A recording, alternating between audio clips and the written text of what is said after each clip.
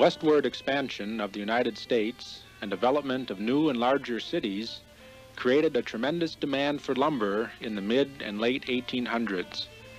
While farmers were busy busting sod in the prairies of the Great Plains, lumberjacks were busy cutting trees to satisfy those pioneers' hunger for lumber.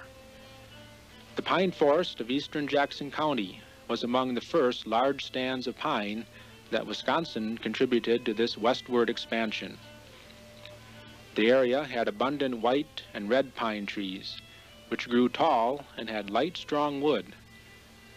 The trees were relatively easy to cut, haul, and saw into lumber. The lumber produced in the area was ideal for constructing homes, farm buildings, stores, and bridges. The lumber barons felt that once the forests were harvested, the cleared land would be turned into productive farms, so they were doing their part in taming the wild land. The first major transportation link between Jackson County and the developing world was the Black River. The water that provided power for the sawmills also brought them the raw material, logs, and the means to transport the finished product, lumber, to market. The northern part of eastern Jackson County was where the river lumbermen concentrated their efforts, because the East Fork of the Black River meandered through this area, making it relatively easy to transport the pine logs. In this area, oxen and horses were used to drag the logs to the nearest stream or to log landings, where they were loaded on sleighs for the longer hauls to the East Fork of the Black River. The southeastern section of Jackson County was a different story. It took extra ingenuity to harvest its pine. The area was made up of numerous swamps that encircled sandy islands, which were covered with dense stands of mature pine. This vast pine forest of over 300 million board feet of timber lay between Saddle Mound, Mather, and Millston. The swamps, which were a remnant of Wisconsin's largest internal lake, Lake Wisconsin, made this pine forest seem inaccessible and beyond the river lumbermen's exploitation. Part of this area was referred to as the Big Swamp, or the Grand Marsh by old-timers. Sphagnum moss, swamp grasses, and stands of tamarack filled the old lake bed, making its abundant water useless to river lumbermen. The dilemma confounding them was how to economically harvest the area's abundant timber. As early as the 1870s, the forest in the Big Swamp was being whittled away at by numerous small-time operations. One of the first of these was the Stoddard sawmill. The owner of this mill, R.M. Stoddard, had built a dam across Morrison Creek and used the flowage it created to operate his water-powered sawmill. The lumber this mill produced was hauled out by wagon. That wagon road is still visible north and south of the mill site. In the 1870s, there was another small-time operation with a steam-powered portable sawmill near this town of Mather Station.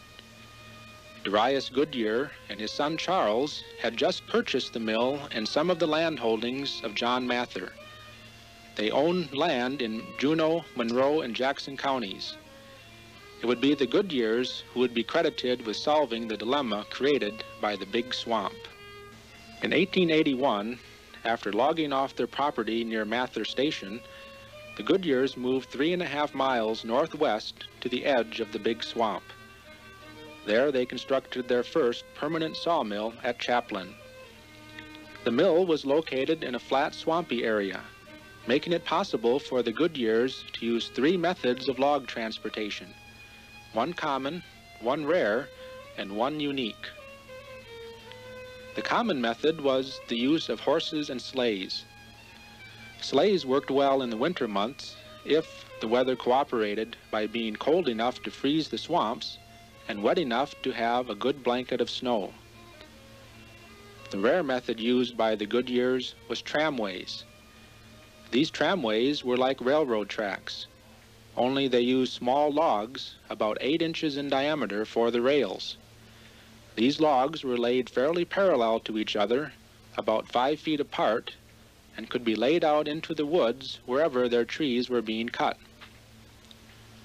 The wagon's concave wheels could slide in or out, or float on its axles to compensate for the less than perfectly parallel logs. The wagons were loaded with logs and pulled to the mill by horse or oxen. Notice the concave wheels under this wagon. While those two methods worked well for the timber that was close to the mill and on high ground, much of the Goodyear's timber was located some 5 to 10 miles in a northerly direction across the Big Swamp. How the Goodyears solved the problem of getting their logs across the swamp was probably unique to Wisconsin, in that they used a network of canals. 20 miles or more of these 3 or 4 foot wide canals were hand dug through the sphagnum and tamarack swamps. 4 small, low-profile dams on the canals still existed in 1993. These were apparently developed to keep water levels deep enough to float the logs through the canals. The dams were made with a wooden water level control structure and were approximately 6 feet wide and flanked by low earthen dikes. While the pine on some smaller islands like Drescher and Bear Bluff would have been easily harvested and skidded to the canals, the main upland stands of pine would have required very long skids just to get to the canal system. Once the logs were skidded to the canal, it would have taken a slow, labor-intensive pull to the sawmill. The canal's northern end was over 8 miles from the sawmill, which could have required about a 4-hour pull. As ingenious as the canals were, they were too slow and restricted. The dilemma remained: how could the Big Swamp pine be harvested in an economical way? In 1883, the newly formed Wisconsin Valley Division of the Chicago, Milwaukee, and St. Paul Railway Company agreed to make a 3 1/2 mile spur from Mather Station into the sawmill at Chaplin. That same year, the Goodyears moved their main office to Tomah and constructed a planing mill there. Constructing the planing mill in Tomah made their operation very dependent upon the Wisconsin Valley Division. Rough sawing the lumber at Chaplin and shipping it daily to the new drying yards in Tomah meant any future mills they built could be developed without a drying yard. Considering the numerous mill and forest fires that could engulf a drying yard, that proved to be a wise decision. The sawmill at Chaplin was set on fire by lightning in 1885 and burned down. Here we see the second mill at Chaplin. The barrels on the roof are for fire protection. Stairs on the left side of the roof and boards nailed on the right side made it easy for workers to get to the top of the roof to dip their buckets into the barrels filled with water. Roof fires were a real problem, since many sawmills of the day were constructed almost wholly of wood. Some sawmill owners purchased funnel-shaped buckets that would not sit upright, so they couldn't be used for other purposes and disappear before they were needed to put out a fire. By 1885, the Goodyears had figured out that a network of logging railroad lines could solve the dilemma created by the Big Swamp. An article in the Black River Falls newspaper, Badger State Banner, November 20, 1885, stated, C.A. Goodyear informed us the other day that he would probably build his railroad from Mather so as to connect with the Omaha Road at Black River Falls, as it will give him a chance to secure better rates in shipping lumber. He could then ship on either the Omaha or St. Paul. 1.5 years later, in 1887, the Wisconsin Valley Division Railroad began developing a spur north of Chaplin into Goodyear's timber. This railroad crossed the Big Swamp by using the sand from each island to develop the grade across to the next island. In the first few months of construction, it developed 10 miles of line and ended at Alva Station. Most of this first grade was over swampland, and according to Charles Lapham, the Wisconsin Valley Division surveyor, This part of the line was completed late in the fall, and certain portions of it, principally in the marshes, required complete renewal early the following spring. During the winter, the Goodyears determined on a new location for their mill at a point about 3 miles from Elva and practically at right angles to the direction of the line that had been built the previous fall. In the spring of 1888, the Wisconsin Valley Division resumed their work, heading for the new site chosen by the Goodyears. This site was wisely located near the center of their timber holdings, on a section of Morrison Creek that could be dammed for a mill pond. Other sawmills were developing deals to use the new railroad, as explained in the words of Charles Lapham.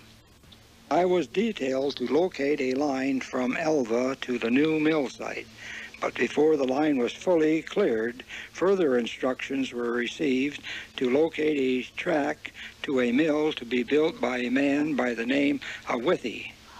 When the above-mentioned lines were well underway, instructions were given to locate and build a branch line from some convenient point on the Goodyear line to a mill about to be built by Satchet, Brilliance & Company. The station at the mill site was called McKenna, for the superintendent of the Wisconsin Valley Division at the time. The name Lapham Junction was given to the place where the Goodyear and McKenna line diverged. This line also continued past McKenna to another sawmill that was well under construction at Zeta. By the end of 1888, the Wisconsin Valley Division had constructed more than 19 miles of line, connecting Chaplin, Bear Bluff Station, Spurbeck, Elva Station, Withy, Goodyear, McKenna, and Zeta to its main line at Mather Station. Once the towns were established, passenger train service was begun on Tuesdays, Thursdays, and Saturdays. According to the schedule, it took the train a little over 6 hours to complete the run. From looking at the schedule, it seems the fastest the train went was 11 miles per hour. Shortly after rails were laid to the new mill site, Goodyears built their second town there and called it Goodyear. While the sawmill was constructed on the south side of Morrison Creek, the main part of town was built on the north side, directly across the pond from the mill. In August of 1891, the Goodyears lost this sawmill to a fire, but were back in operation 4 months later. Here we see the south side of the mill, and again we can pick out the same tall man dressed in a suit in the left center of the men, and is probably Charles A. Goodyear. From a similar vantage point, we have another photograph that shows the whole mill and part of the town across the mill pond. On the right center, we see the Goodyear's two-spot locomotive, which was pulling at least 18 logging flat cars. Loaded flat cars like this one extend back along the mill, around the west end of the mill pond, and in front of the workers' homes. The two-spot was sitting close to the end of the Wisconsin Valley Division line and the beginning of the Goodyear, Neillsville, and Northern Railroad. This close-up of the Goodyear Railroad shows where it crossed the Mill Pond Dam over Morrison Creek. Note the building above the head of the man standing by the dog. Its large doors and the soot mark over the doors indicate it's Goodyear's engine house. While this photograph looks like it was taken from a hot air balloon, that's just the result of the camera's wide-angle lens. It was actually taken from the roof of this building. Looking over the mill pond, we see some of the homes in the town of Goodyear. They all seem of similar construction, and therefore were probably company homes, built for their workers who had families. According to the trade magazine Northwestern Lumberman of January 1890, Goodyear had its own post office, boarding house, school, and community hall. This is the best photograph of part of the town of Goodyear. In handwriting on the bottom of the original photograph was written, M. Kelly, photographer. Camp crew at Goodyear, Wisconsin. It may have been a crew that was getting organized to head into the woods. At first, it may look like a photo of a lumberjack camp, but there are a few things that show it's a home in town. The buildings have many large windows, which were not used in camp buildings, and the second and third windows from the right have curtains, obviously a woman's touch, which would be out of place in most lumberjack camps. In this final photograph of Goodyear's mill, we are given a rare glimpse of the loading dock. It looks like there was room for about 8 or 10 flat cars on the 2 sets of tracks next to the loading ramp. On the far right, we see the silo-like refuse burner and its conveyor system. Today, Merlin Lambert Park is located at the site of the town of Goodyear. If you visit there now, you'll see a road crossing Potter's Flowage. Goodyear's dam would have been located a few yards west of the bridge. The mill pond would have been to the east of the bridge and at about the same height as the present flowage. With their new town and sawmill as a hub, the Goodyears developed their own standard gauge railroad. With over 77 miles of railroad grades reaching out from Goodyear, their railroad resembled the tentacles of a resting octopus. They called their railroad the Goodyear, Neillsville and Northern Railway Company. While Goodyear's main lines were fairly well built, most spurs were developed to a bare minimum, since they were used for only a few months, while the timber was cut and hauled out. How were the grades made? Immigrant workers were a readily available and inexpensive labor source. In this area, especially Swedes and Norwegians were used. While they were the main source of labor, steam-powered derricks were also in use by many railroad construction companies and could have been used for the more difficult construction jobs. Derricks were used to excavate fill and load it on flat cars and to move ties and rails onto the developed grade. We get a glimpse of how the Goodyear lumberjacks lived and worked from 2 photos of the same crew. Of the 31 men in this photo, there are at least 2 with a good sense of humor. Notice the 2 just to the right of center, who have decided to ham it up and pretend they are getting married. The supposed bride is wearing a long veil, which is probably a tablecloth, while the groom is carrying a suitcase. Not too many of the others seem humored by the charade. The buildings look very well built for a lumberjack camp, and even have shingled roofs. In this photo, the same group of men had moved into the woods and were posing at a landing near the Goodyear railroad tracks. Here we see 4 men working with their own team of horses, 7 men working with cant hooks, and 1 with an axe. Notice the fine stand of white pine behind the men. Another enterprise the Goodyears were involved in was a sandstone quarry begun in 1889. This quarry was located on the top of the western end of Saddle Mound. They ran a double-track narrow-gauge tramway up to where the stone was quarried. On the tramway cars, large sandstone blocks were lowered to the railroad spur pictured here. As a loaded tramway car on top was lowered, it pulled up an empty car, so the sandstone blocks and gravity supplied the tramway's power. A building made of Saddle Mound sandstone is still in use at Tomah. The whitewashed building is dated 1890 and has a large letter G near its top. It was the Goodyear's main office at the turn of the century and may be the only building that remains of the Goodyear's lumbering business. In 1892, the Goodyears extended a logging railroad toward Millston, when Charles Goodyear purchased timber east of Millston and another tract in the township of Brockway. The Badger State Banner of Black River Falls wrote this about the deal. C.A. Goodyear, the Monroe County candidate for the Republican nomination for Congress, was in the city yesterday to close a big pine timber deal. He purchased a tract of pine land in the eastern part of the town Brockway, estimated to contain 6 million feet of standing timber, from P.S. Davidson, for a consideration amounting to $22,500. We met Mr. Goodyear while he was here and found him to be a very pleasant gentleman. He is also business through and through. This new line developed toward Millston enabled the Goodyear mill to operate for another 2 years. While the Goodyear logging railroads crossed 12 creeks, there are only 2 partial bridge structures that still remain. They are both on Pigeon Creek, which was one of the smallest creeks they crossed.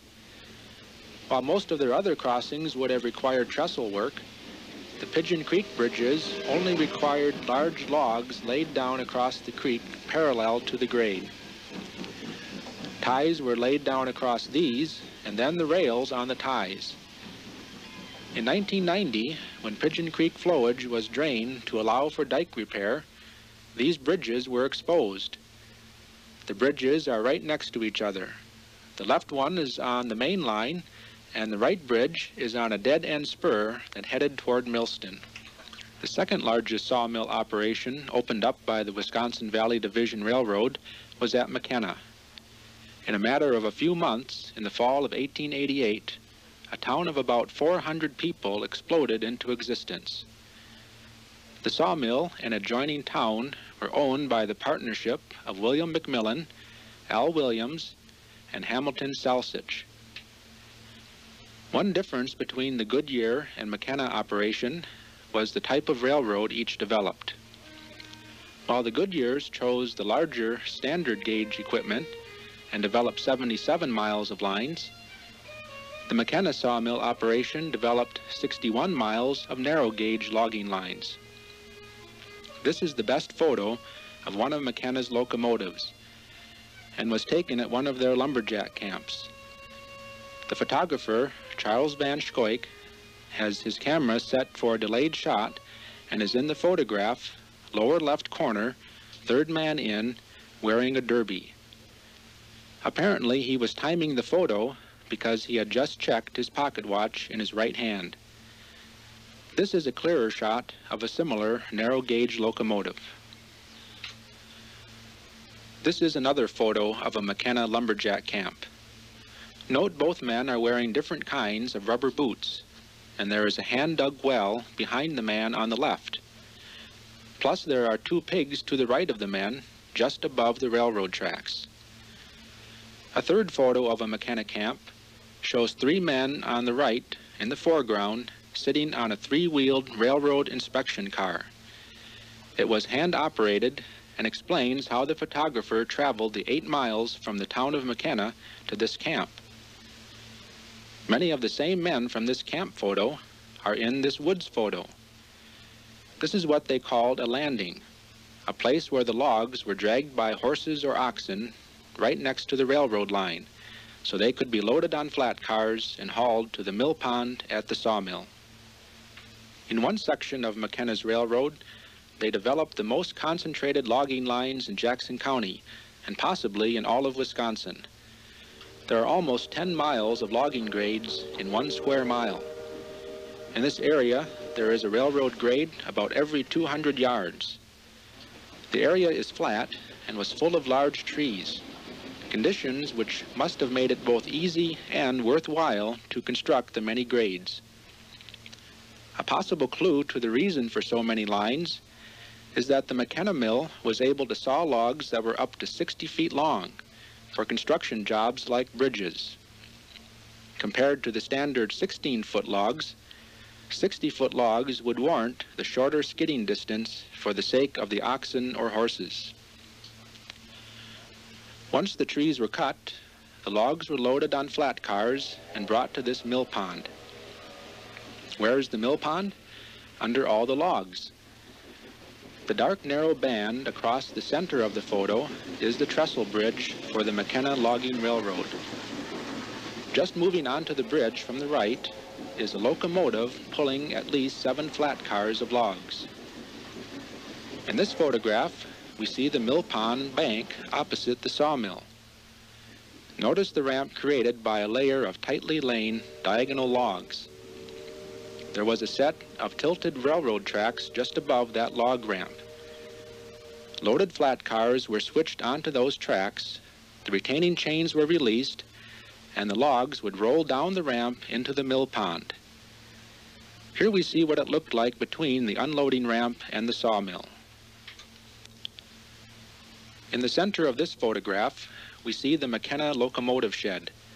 It's where they housed and repaired their 2 locomotives. The Wisconsin Valley Division Depot is the small building on the right center. 100 years ago, the view back across the mill pond from the locomotive shed would have looked like this. The mill's steam power plant was located in the larger white brick building against the mill. Note its tall chimney topped with a spark cap to prevent the much-dreaded forest fire. To the right of the sawmill is a conveyor ramp for moving waste wood into the refuse burner, which looks like a farm silo and is also topped with a spark cap. Between the refuse burner and the mill pond was a white brick building that housed a pump to force hot water through a network of pipes on the bottom of the mill pond, which kept it from freezing over in the winter. The planing mill is to the right of this photograph and is also shown on the right center of this photo. The planing mill also had its own steam power plant, as is evident from the high smokestack that barely clears the trees. The town of McKenna was located across the creek from the mill. Photos indicate it only had one major street running through town. This photo shows the street was mainly lined with homes. According to the Jackson County Journal, August 17, 1892, 136 Stump Avenue was the scene of a drunk impersonating a monkey. So we note the buildings were even numbered on its main street. The hotel appears to have been at the end of Stump Avenue toward Zeta. Here we see a couple of 2-story buildings, which are almost twins. They were probably both part of the company-owned hotel. In the photo, it's easy to pick out whole families all dressed up in their fineries. The group includes 1 baby, 9 girls, 3 boys, 2 women, 32 men, and 1 dog. There was no saloon in town. All the sawmill owners in the area were against easy access to alcohol, as the lumber industry was extremely dangerous even when the workers were sober. Baumel's Saloon was the closest, being 1/2 mile west of McKenna and 8 miles south of Goodyear. This photo was entitled Andrew Baumel, but doesn't explain which man he is. He is probably the man on the far right. He set up Baumel's Saloon in his wife's name. Here's what the George Warren Company wrote the Goodyears on December 10th, 1889. Gentlemen, only by refusal of the town clerk to issue, until every technical requirement fulfilled, did the issuance of a liquor license fail this day of being made to Mrs. A. Baumel and Mrs. Upton. Meanwhile, we make rigorous protest against this accomplishment. Can and will you make good your promise last spring that T.P. Withy would not grant one? Please do so promptly, all you can, and in the interest of all that is good. Since the man on the porch was wearing an apron, it seems likely that this McKenna business is a cafe. We also get a good idea of how people in this area dressed in the 1890s. The buggy on the street is the photographer's. It's his transportation and mobile darkroom. The 2 blurs in the foreground are pigs on the move. Pigs must have been popular in McKenna, as this next photo shows at least 12 pigs and 5 piglets.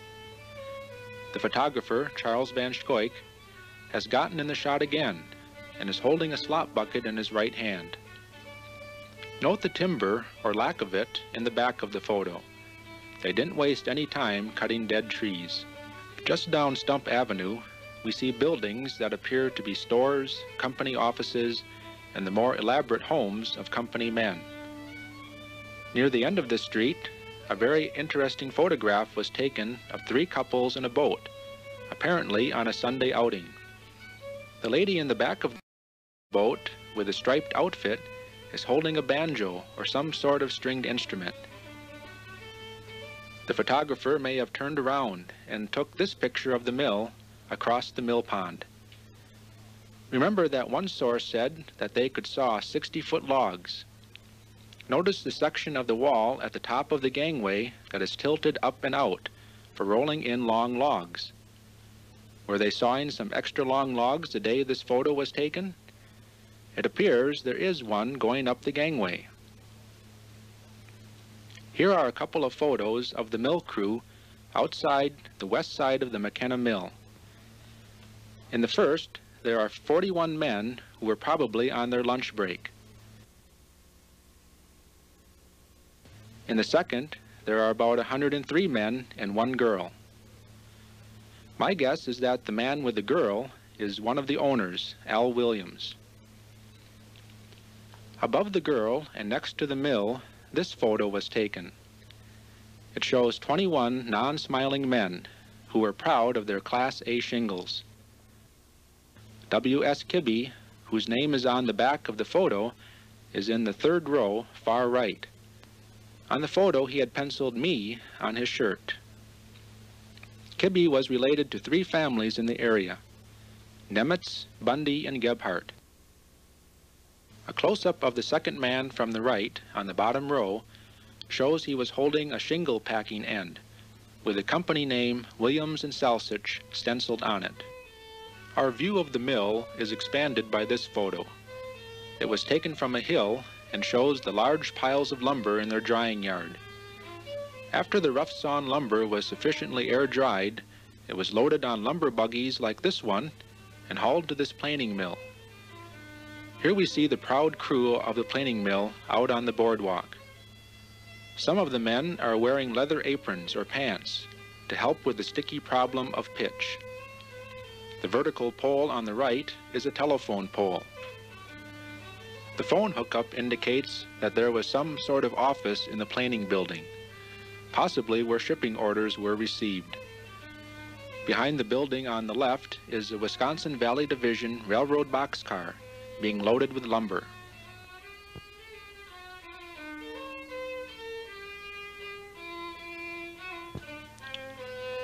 George Warren and James Gamble operated a sawmill at Warren Mills, today known as Warren's, from 1868 to 1874.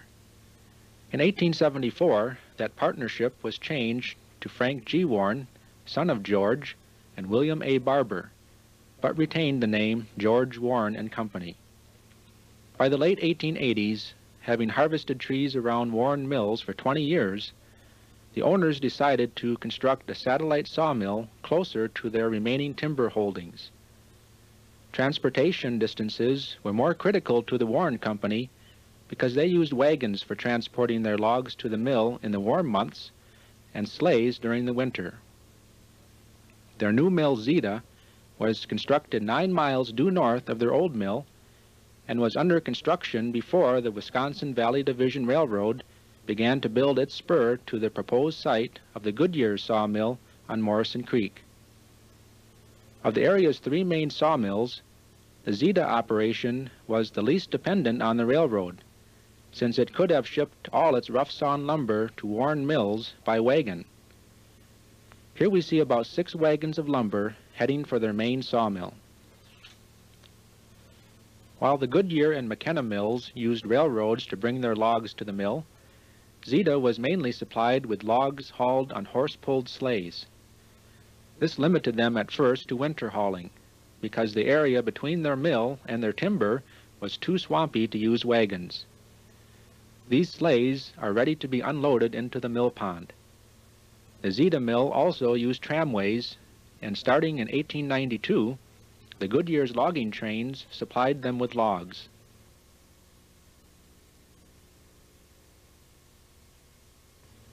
Here we see a lengthwise photo of the Zeta mill pond.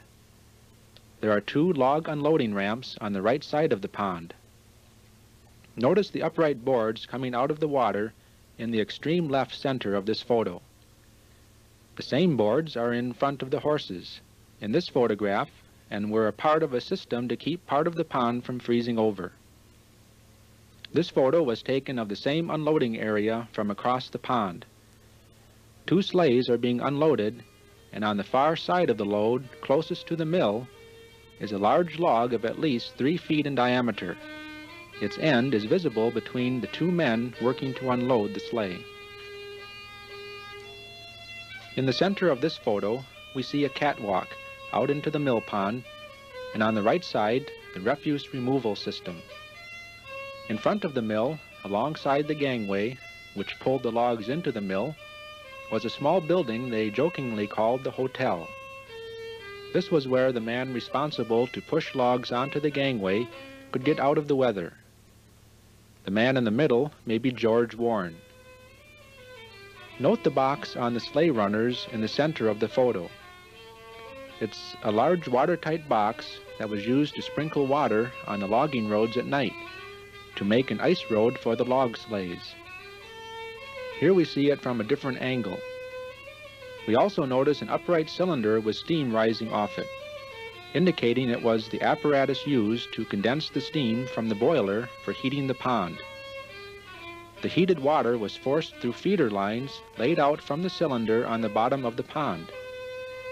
In our next photo, we see the entire mill and the railroad loading dock, with a flat car being loaded with lumber. Here, the photographer was standing on Zita's Dam over McKenna Creek, which connected the sawmill with the town. We get a good view of the refuse conveyor. What is the small roofed structure over the middle of the conveyor system? It could be where one conveyor belt or chain ended, allowing smaller refuse like sawdust to fall into suspended bins for dumping into wagons, as in this photo. As was true of all the main sawmills in this area, Zita used a conveyor chain or gangway to move the logs to the second story of the mill, where the main saw blades were located. On the second floor, the logs were run through the main saws. The head sawyer determined the best cuts to get the most boards from the logs. From here, the boards were cut to standard lengths and shipped to Warren Mills for drying and planing. Here we see the mill crew out on the pond's dam. The mill pond control structure appears just behind the front row of men. The man with suspenders, front left, is standing by the planks used to regulate the mill pond's water depth. The pole in his right hand, with a hook on the end, was used to pull the planks when lowering the water. This is another photo of the same group of men and boys by the mill. In this photo, taken in 1893, 6 of the 30 men are wearing baseball caps. Newspaper reports of the day do mention baseball games being played by some of the lumbering town's teams. We have a couple of good photos of the town as it was being built in 1887. The 2-story building in the center, under construction, is the store. The building just to the left of the store is the boarding house. A photo from the opposite angle gives us a good view of the boarding house and the store in the right background. Inside the boarding house, we see the dining area.